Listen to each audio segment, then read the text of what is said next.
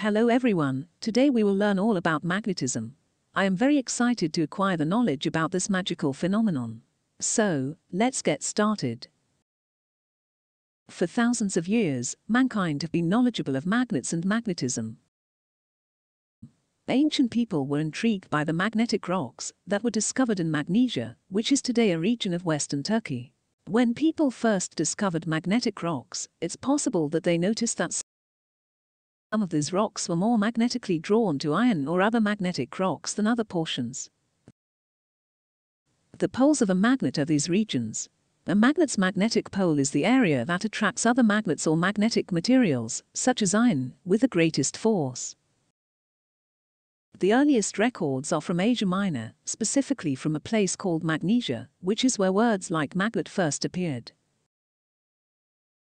People were able to distinguish between the north and south poles of any magnet thanks to the finding that one particular magnet's pole faces northward, while the other faces south. Then it was discovered that the south and north poles of two separate magnets act similarly to repel one another. The south pole of other magnet is drawn to the north pole of one magnet in the opposite direction. Similar to how electric charges resist and attract one another, so does this circumstance. Simply substituting pole for charge makes magnets behave as follows. Opposite poles attract, while like poles repel. Only a few substances, including iron, cobalt, nickel, and gadolinium, have powerful magnetic properties.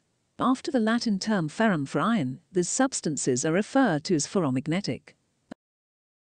Other materials show faint magnetic effects that can only be seen by highly sensitive equipment. These materials are weakly attracted to magnets and include aluminum, gold, and copper.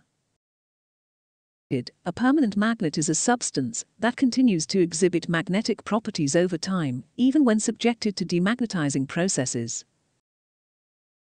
In addition to having a strong magnetic response, or being attracted to magnets in the same manner that iron is, ferromagnetic materials can also be magnetized or converted into permanent magnets.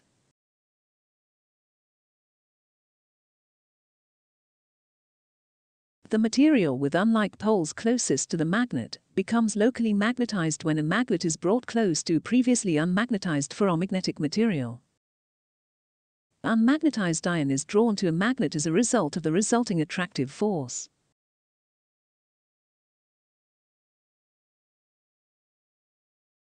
On the other hand, if there is no other magnet nearby, a permanent magnet can be demagnetized by receiving a forceful blow or by being heated.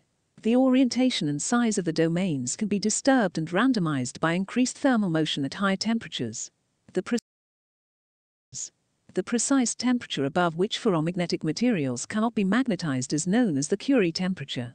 Iron has a Curie temperature of 1043 K, 770 degrees centigrade, which is significantly higher than the room temperature.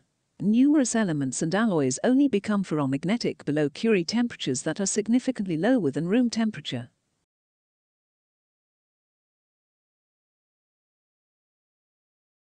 What happens when a bar magnet is sliced in half? Get one magnet with two south poles and one with two north poles, respectively. The short answer is no. The bar magnet contains two poles, one on each half.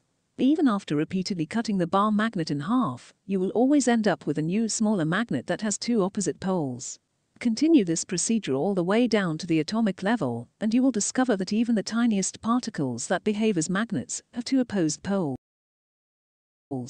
From the tiniest subatomic particles like electrons to the biggest cosmic objects like stars, no experiment has ever discovered an object with a single magnetic pole. Magnets are referred to as magnetic dipoles because they always have two poles. The prefix di stands for two.